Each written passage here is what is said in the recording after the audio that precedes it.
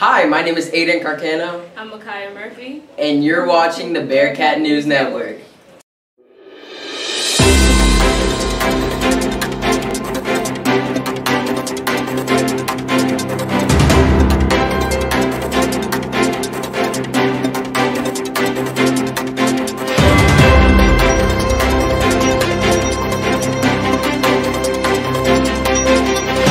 Will you please stand for the pledge? I pledge allegiance to the flag of the United States of America and to the republic for which it stands, one nation, under God, indivisible, with liberty and justice for all. Now for the Texas Pledge. Honor the Texas flag.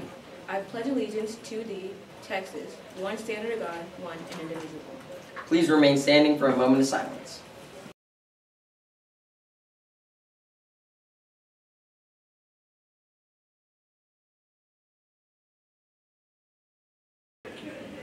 Today is Mood Meter Monday. It's time for us to check in with another Mood Meter Monday. On a scale of Pikachus, how are you feeling today?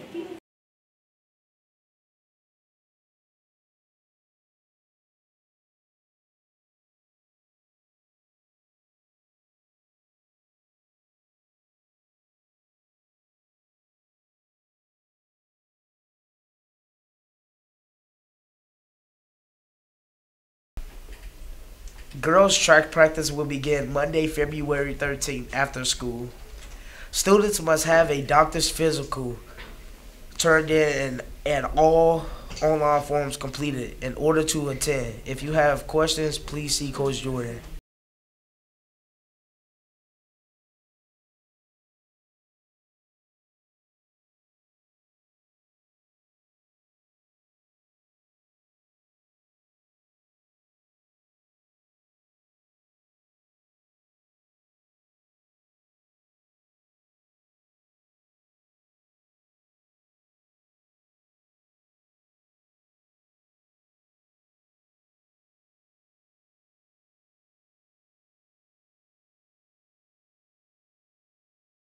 Message from the librarian, Mrs. Camp. On the library door, there will be sign-up sheets for anyone who needs a new ID or needs assistance with their Chromebooks. Students are to put their names on the list, and they will be called to the library when it is their turn. I'll be handling IDs on Mondays and Chromebooks on Tuesdays. Also, there are a lot of library materials checked out to students that are late being returned. I am offering a grace period throughout February, during which time the students will be allowed to return any late materials without fines. I am offering a grace period throughout February, during which time the students will be allowed to return any late materials without fines. Starting March 1st, fines will be assessed to any late returns. Teachers, please remind your students to check out the book of the week and the quote of the day in the library.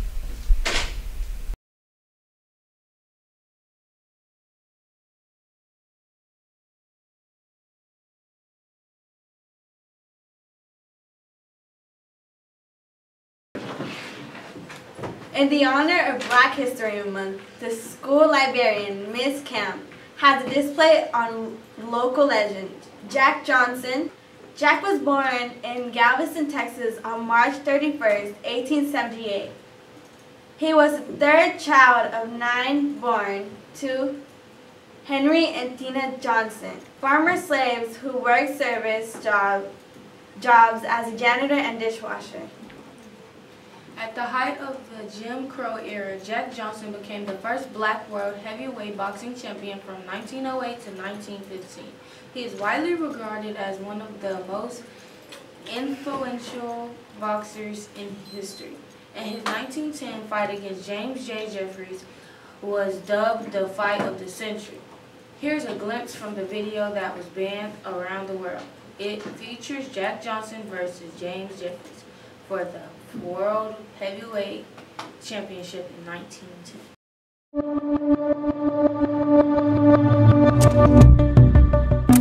This is the last surviving film frame of a famous boxing match in 1908, a World Heavyweight Championship. fought in Sydney, Australia between American boxer Jack Johnson and defending champion Canadian boxer Tommy Burns. Johnson won. The fight wasn't even close, and the film displayed signature traits of Johnson's: his habit of taunting his opponents and flashing his famous golden smile while he fought. The reel ends moments before police stepped into the ring and put a stop to it, preventing Johnson from knocking Burns out. This is the night Jack Johnson became the first black heavyweight champion of the world, in front of 20,000 mostly white spectators and, more importantly, motion picture cameras. Copies of the fight film spread throughout Australia within days, replaying Johnson's effortless victory over and over at screening events attended by paying crowds. Pretty soon, that film was seen worldwide. And from the moment Jack Johnson's reign as world heavyweight champion began, a target was on his back. Commercial motion pictures and professional boxing both came to prominence around the turn of the 20th century. Boxing's format, short rounds fought in a stationary ring, lent itself well to early film, with its clunky cameras and relatively short film reels. Film companies would travel around the country projecting reels of prize fights in packed theaters and opera houses. Champions were celebrated as heroes, and that's because boxing, going back centuries, has been wrapped up in themes of identity and pride.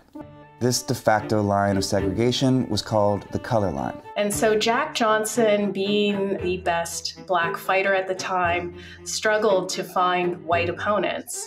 Johnson, who by 1908 had already defended his separate title of world colored heavyweight champion 17 times, was repeatedly denied a shot at the most prestigious title in the world, until defending champion Tommy Burns accepted his challenge in 1908. And you already know how that turned out. Burns's defeat at the hands of a black American fighter disrupted that narrative of white supremacy. You can see this happening in how newspapers framed the fight. Reporting on Johnson was heavily skewed to appeal to white readers, and overwhelmingly drew attention to his race, sometimes before using his name. Jack Johnson holding on to the heavyweight crown was just not acceptable in an era of white imperialism, Jim Crow, and global white supremacy. The search for a white heavyweight to take the title back from Johnson began the night he won it. Former heavyweights claimed they would come out of retirement to fight him, and that a white man must hold the title.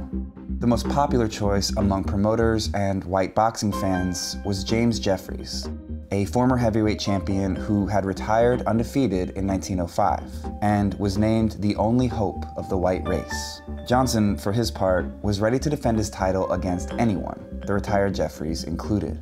Jeffries was out of shape and hadn't stepped into the ring in over 4 years. They had him believing that if he just trained a little bit and got back in shape, that he could win and get the heavyweight crown back for the white race. The pressure and the promise of big money worked. Johnson and Jeffries signed a deal, setting a date for the following year. White press coverage leading up to the fight depicted racist cartoons of an overconfident Johnson and predicted his downfall at the hands of Jeffries. This fight, hyped as the battle of the century, was to be a contest of racial supremacy. And, of course, it would all be on camera.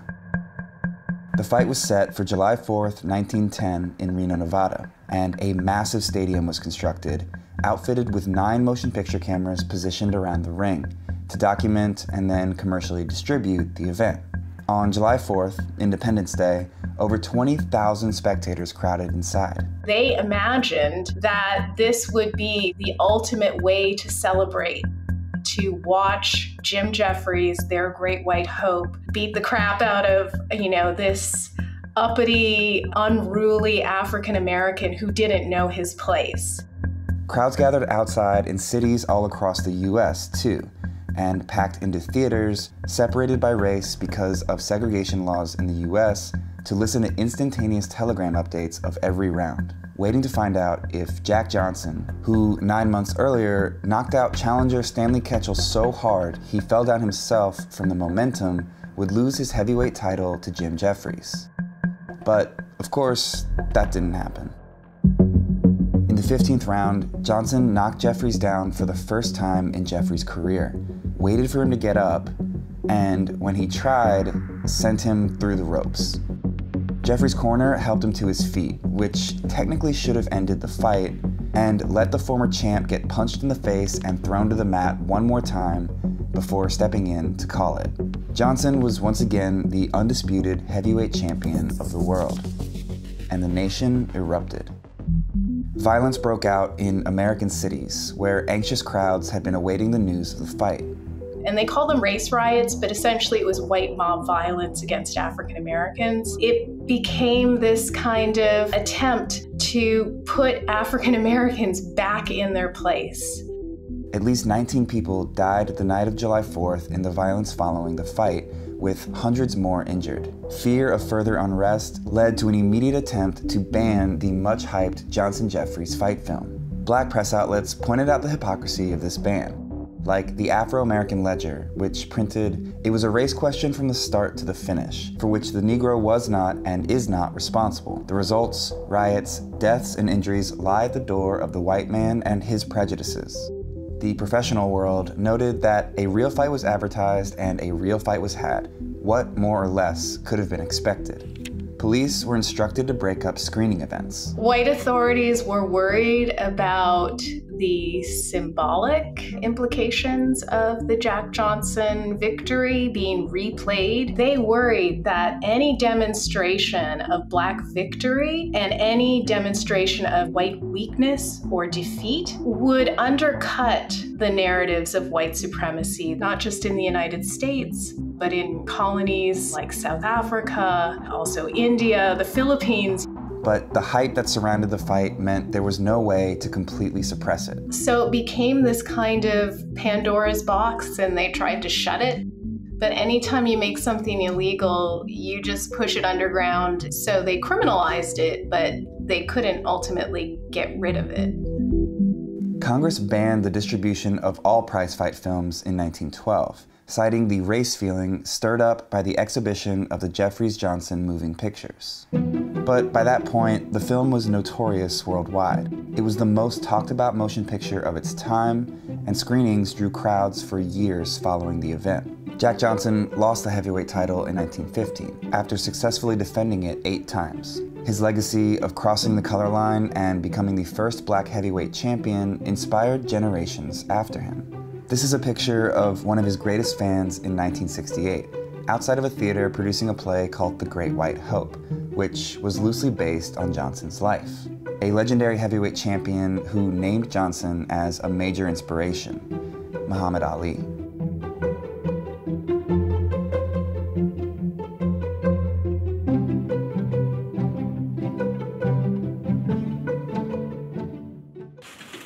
There are some new after-school clubs starting at Central.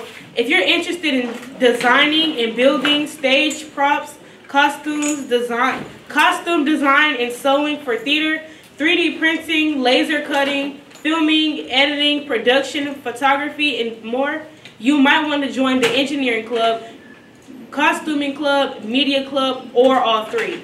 If you're interested, fill out a Google form at the bottom of the flyer. It is located in the Bearcat Necessities newsletter and the Central Students Canvas page. Meetings will take place from 3:15 to 5. Here is today's riddle.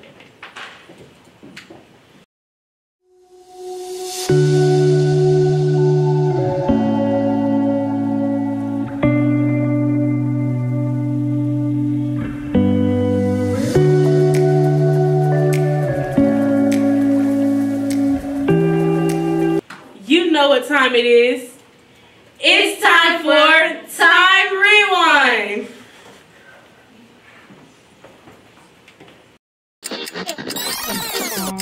Happy birthday, baby. It's Time Rewind for February 6th. 2 iconic figures in American history enter the world on this day.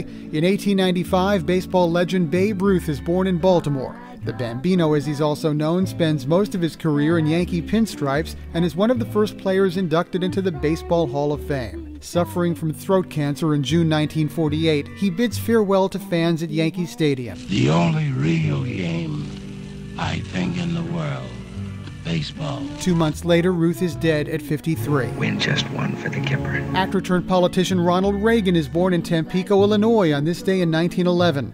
Reagan has more than 50 films to his credit before transitioning to politics, first as governor of California, then winning election to the U.S. presidency in 1980 at the age of 69. Reagan dies in 2004 at the age of 93. That's Time Rewind. I'm David Mendel. And that's your Bearcat News for today.